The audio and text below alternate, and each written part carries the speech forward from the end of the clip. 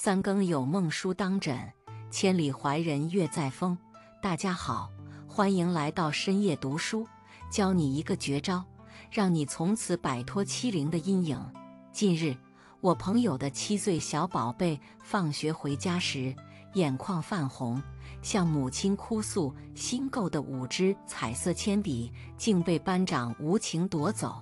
母亲温柔地安抚，并承诺明日再添新笔。然而，朋友却采取了截然不同的态度。他严肃地对孩子说，无论用何种方式，务必在明日将铅笔悉数夺回，否则将家法伺候。背地里，朋友悄然联系了班主任，详述了此事。次日，孩子满面春风地归来，兴奋地说，班长归还了5支新的铅笔作为补偿。这时，朋友语重心长地对孩子说，记住，当有人初次侵犯你的权益时，你必须坚决捍卫，不可退缩。但这5支铅笔，你应留下3支自用，另赠班长2支。此时，儿子疑惑地问，爸爸，你让我把5支铅笔都抢回来，现在又让我送2支给班长，为什么呢？朋友解释道，你要记住，今天是班长第一次欺负你，如果你不站起来反抗，等他习惯了这种行为再反抗就难了，他到时候会不惜一切将你打倒。所以，当别人第一次欺负你时，他们其实是在试探你是否容易被欺负。如果你表现出软弱，他们就会变本加厉；但如果你立场坚定，他们就不敢再来冒犯你。因此，别人常常欺负你，并不是他们的错，而是你一步步让他们学会了如何欺负你。无论何时，你都应该有自己的底线。那么，为什么我要你把这2支铅笔送给班长呢？这是为了让你学会舍得的道理。只有懂得舍得与分享，你才能赢得别人的尊重，成为真正的领导者。其实道理很简单，我可以给你，但不能被你抢走。如果是我主动给你的，你会感激我；但如果是你硬抢的，你只会觉得我好欺负。仔细品味这个道理，欺负你的人往往会先反咬你一口，你信吗？因为只有这样，他们才能比你更早发脾气，才能让旁人相信他们是无辜的。这样一来，他们就能顺理成章地添油加醋，扭曲事实，把所有的责任和问题都推到你身上。最终，他们会让大家认为你是错的，认为你没有教养，不讲理。而他们呢，反倒显得无比高尚、无辜，甚至是心怀慈悲。这个世界上从来不缺这样的人。所有那些敢肆无忌惮欺负你的人，其实早已默默观察过你的性格。他们知道你柔弱，追求和谐，不喜冲突。他们比你自己更了解你，清楚你没有后盾，孤立无援。你看，所有形式的欺凌背后，都有一种对弱者的蔑视，因为你太软弱了。无论是脾气、能力还是反抗的勇气，都显得不足。人性总是趋利避害，这点欺凌者心里最清楚。敢于公开欺负你的人，就是在轻视你。若是你站在他们的位置，或许也会这么做，因为他们以为你愚钝，不懂反抗，不敢出手。千万别以为忍一忍，事情就会过去。恰恰相反，别人正是看准了你的忍耐，才会得寸进尺。尤其是在底层，底层的弱肉强食更加残酷，欺软怕硬更为明显，强者凌弱的现象更加普遍。在底层，人与人之间靠的是力量的强弱，而非品德的高低。这是我亲身经历的教训。欺软怕硬的问题已是老生常谈。那么，究竟该如何应对这些人呢？当有人公然欺负你时，千万别选择沉默，因为沉默只会助长那些恶意的嚣张气焰。其实，那些冤枉你的人，比谁都清楚你的委屈，所以别让自己忍气吞声。当你遭遇不公时，你需要做的就是果断反击。在纷繁复杂的人际交往中，一个常被忽视却异常尖锐的真相悄然浮现：往往是最熟悉你的人，在某一刻可能成为伤你最深的人。今天，我将引领你穿越这片人际迷雾，揭示一套策略，让你在学校、职场还是家庭的舞台上，都能成为不可小觑的存在，让那些试图欺压你的人望而却步。首先，让我们直面那些无形的枷锁。为何你总是成为被刁难、被欺凌的对象？答案深藏于3个核心要素之中。其一，你的底牌过早地暴露在光天化日之下，被他人洞悉无疑。初识之时，无论是同窗、同事还是恋人，彼此间总是保持着一份礼貌与距离，因为未知总是伴随着敬畏。然而，随着时间的推移，你的每一次妥协，每一次退让，都如同一块块拼图，逐渐被他人拼凑出你的真实面貌，直至你成为他们眼中的透明人。于是，那些曾经的客套与尊重悄然消失，取而代之的是无休止的试探与欺凌。记住，是你自己在不经意间亲手培养了一个个对你肆无忌惮的对手。因此，在人际交往的棋盘上，永远不要急于亮出你的底牌，保持一份神秘与距离，让别人永远无法完全掌握你的节奏。其二，你的言语之门未加设防，轻易地让心灵的秘密流淌而出。或许你认为真诚相待是建立深厚关系的基石，但现实往往更为残酷。在人际交往的战场上，过分的坦诚往往等同于自我暴露的脆弱性。你倾诉的每一句心声，都可能成为他人日后攻击你的利器。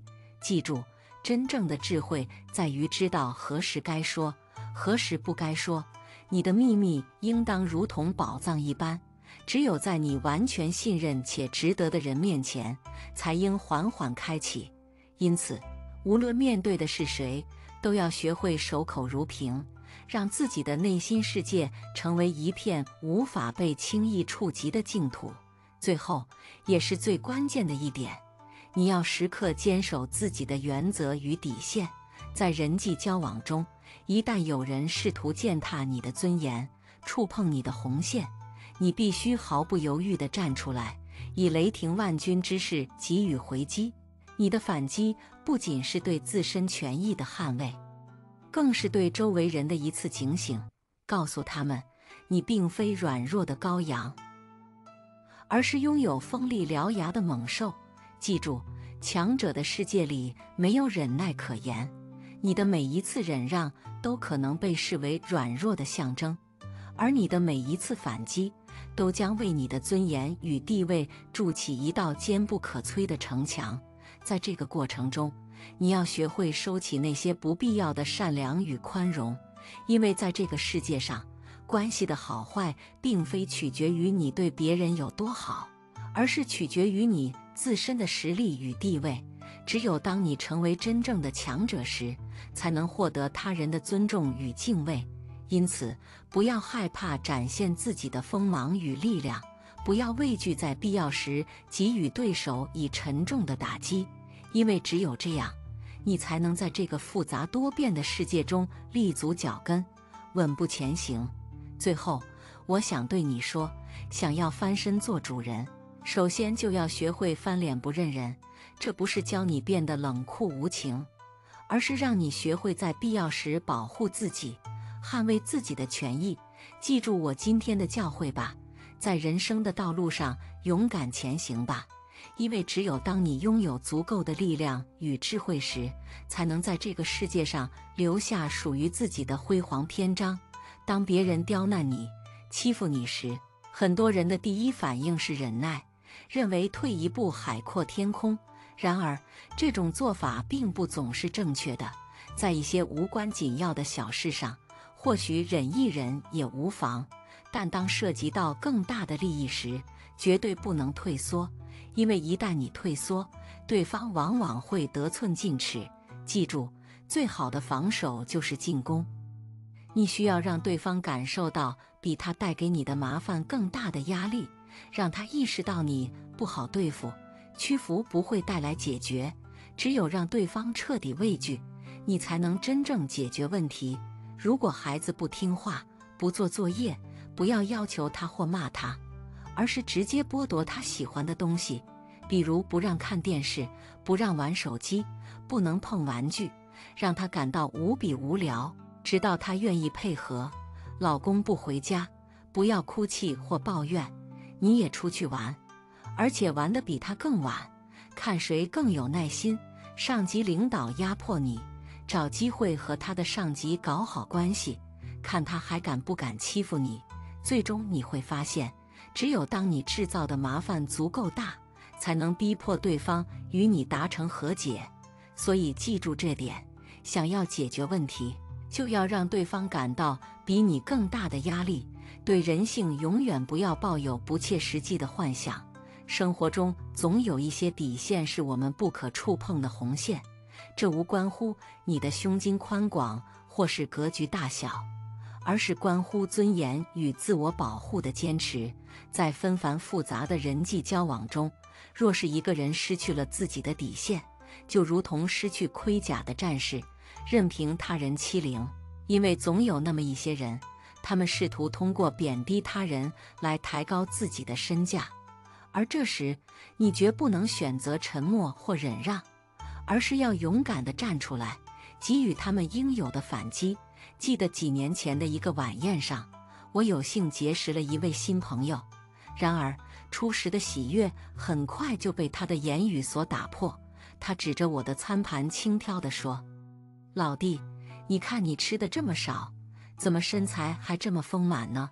我静静地望着他，眼神中没有丝毫的愤怒，只有淡然与坚定。我缓缓开口：“朋友，是不是许久未曾照顾你的口腔健康了？”言语间竟带着如此浓烈的芬芳。他愣住了，随即以笑掩饰尴尬。“哎呀，我只是开个玩笑嘛。”我微微一笑，反问：“好笑吗？我们很熟吗？你于我而言，不过是茫茫人海中的过客罢了。”自那以后，他再未敢造次，因为我明白，有些人以玩笑之名，实则试探你的底线。一旦你表现出软弱，便会得寸进尺，最终将你视为可以随意践踏的对象。再谈谈我朋友公司的一次经历。不久前，朋友招聘了一位新同事，他很快便与公司里的一位小姑娘走得很近。然而，他的亲近并非出于善意，而是藏着一颗尖酸刻薄的心。一日，朋友无意中听到了他与那姑娘的对话。我这人心直口快，你别介意呀，我就是好奇，你这么矮小，又长得不够出众，会不会经常感到自卑呢？那一刻，朋友仿佛能感受到那姑娘的惊愕与无助。朋友毫不犹豫地冲了过去，直接对那位新同事说：“请你现在就去办理离职手续，我们公司不需要你这样的员工。”或许有人会觉得朋友过于苛刻，但在我看来，这是对公司文化的维护，也是对每一位员工尊严的尊重。我始终认为，真正的坦率与随性，绝不应以伤害他人为代价。那些口无遮拦、轻重不分的人，他们或许自诩为耿直，实则不过是缺乏教养的表现。对于这样的人，绝不该姑息，因为忍让只会换来他们的得寸进尺，而只有坚决的反击，才能让他们意识到自己的错误，也才能让周围的人看清他们的真面目。在这个世界上，没有人会因为你的忍让而感激你，反而会因为你的软弱而轻视你。因此，当面对欺凌与不公时，我们必须勇敢地站出来，用我们的行动告诉他们，我们是有底线的，不容侵犯。只有这样，我们才能在复杂多变的社会中守护好自己的尊严与底线，赢得他人的尊重与敬佩。欺凌者终将自食恶果，其命途自定，无需我们口出恶言，因果轮回自会显现。怯于强者，欺压弱小，此乃德性沦丧之态，频施恶行，即是踏上自我毁灭之路。对此类人不必过度纠葛，他们的暴行实则在无形中助你避开劫难。常言善良为贵，做好人难免遇错，但请记得，每份牺牲与付出，均将在他处以不同形式回馈。眼前或未见报偿，但请坚信善终得善果，恶必遭恶报，仅待时日之正。心怀善意，便是最好的修行。我告诉你一个真谛：那些默默行善、累积善缘之人，宇宙间自有一股力量，悄然为他们铺设福泽之路。有人的地方，就有是非；有是非的地方，就有矛盾；有矛盾的地方，就有江湖。不论在什么地方，只要有人聚集，就会发生一定的矛盾和争斗。比如说，在职场中，同事之间会尔虞我诈，各种算计，弱小的那一方会被人欺负，强大的那一方可以随便欺负弱小的那一方。人与人之间，不过是你欺负我，我欺负他，他欺负你罢了。对于他人的欺负，相信每个人都会特别生气，恨不得对方快点倒霉。生气真的有用吗？毫无作用，只会气坏自己。所谓为了小事发脾气，回头想想又何必？别人生气我不气，气出病来无人替，就是这个道理。如果小人欺负了你，千万不要生气，保持这3种态度很重要。态度1：再过几年，你且看他。昔日寒山问拾得曰：世间有人谤我、欺我、辱我、笑我、轻我、贱我、误我、骗我，如何处置乎？拾得曰：只要忍他，让他，由他，避他，耐他，敬他，不要理他。再待几年，你且看他。很多人都纠结于眼前一城一池的得失，而在拾得禅师眼中，世事易变，强弱更替，时间会告诉我们真正的答案。有的人几年前比较强大，可几年后的今天就变得弱小了；有的人几年前比较弱小，可几年后的今天就变得强大了。这就是所谓的风水轮流转。你弱小的时候，他会欺负你；等你强大了，他变得弱小了，你又怎么可能把他放在眼里呢？被人欺负了，也暂时没有办法解决，不妨保持再过几年。你且看他的态度。人不可能一直倒霉，也不可能一直强大，时间才是最公平的裁判。态度2：心无所谓，如看犬志。你没有得罪别人，为什么总有人会针对你、为难你？就是为了刺激你，让你难受，好让你跟他对着干，满足他的虚荣心。你越是生气，越是暴怒，越是选择跟他对着干，他越是揪着你不放，因为他觉得这样做很有意思，也很有趣味。总有一些心理扭曲的人，将别人的痛苦当成是自己的快乐。对付这些人，只需要保持无视、无所谓的态度就好。你无视他，他觉得没意思，就会远离你；你表现得无所谓，让他难受，他就会生闷气。你的无视和无所谓，对于这些人来说，就是最强有力的反击。狗咬了人，人不可能咬回狗；猪撞了人，人不可能跟猪计较。看待那些讨厌的人，不妨如看犬志，再不济，当这些人是大白菜就行了。人没必要跟犬志计较，也没必要跟大白菜计较。生活如此美好，将关注点放在他们的身上，才是最大的愚蠢。态度3：时机将至，不留情面。实力弱小，也没有遇到机会，那就保持淡然的姿态，不必在乎别人的挑衅。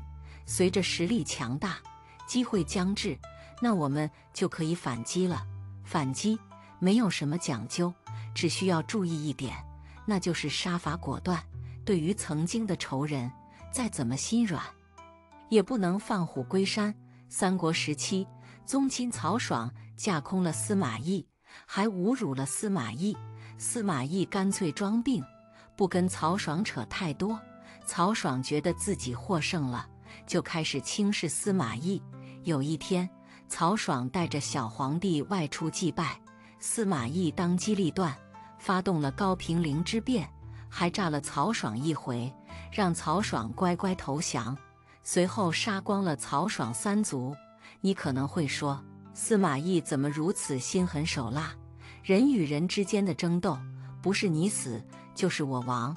司马懿不趁机干掉曹爽，一旦曹爽回过神来，就会干掉司马懿。遇到一定的机会，千万不要妇人之仁，也不要犹豫不决。该狠辣的时候，尽量要手段狠辣，让仇人不得翻身，才是复仇之人该要做的事。古人有言，静如处子，动如脱兔。安静的时候，要跟未出闺阁的女子一样；动弹的时候，要跟兔子一样。动静结合，攻守合一，心静如水，才是为人处事的王道。为什么识得禅师要说，只要忍他、让他、由他、避他、耐他、敬他，不要理他？因为每个人都容易冲动，在实力弱小的时候做出愚蠢之事。你越是重视仇人，仇人越是针对你，让你活得不安生。你越是生气，仇人越是觉得有趣，更加不会放过你，终究也是你吃亏。既然如此，那不妨坚持再过几年。你且看他的态度，人无千日好，花无百日红。再怎么强大的人，也终究有落魄的那一天。所谓君子报仇，10年不晚。等你强大的时候，要么你不想报仇，要么你杀伐果断。反正该做什么，不该做什么，心中有个度就好。好了，今天的分享就到这里。如果你也喜欢这个视频，不要吝啬你手边的点赞，你也不妨订阅、分享，并在下方留言。我们在下个视频再见。